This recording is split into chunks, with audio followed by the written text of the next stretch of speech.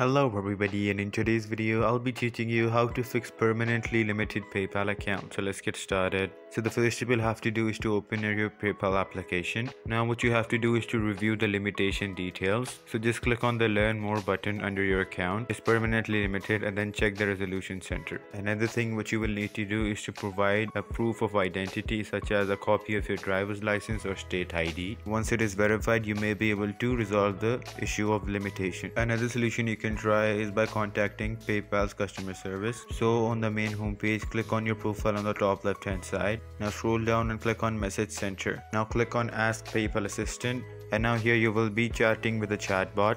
Now just explain to them your issue and it will give you a few options on how to resolve it. If for some reason the PayPal assistant isn't able to solve your issue, it will then automatically transfer you to the customer support agent, so you can explain the issue to a real human and they will help you to solve it. And there you go. If you guys found this video helpful, make sure to leave a like and subscribe to our channel. I'll see you all in the next one. Goodbye.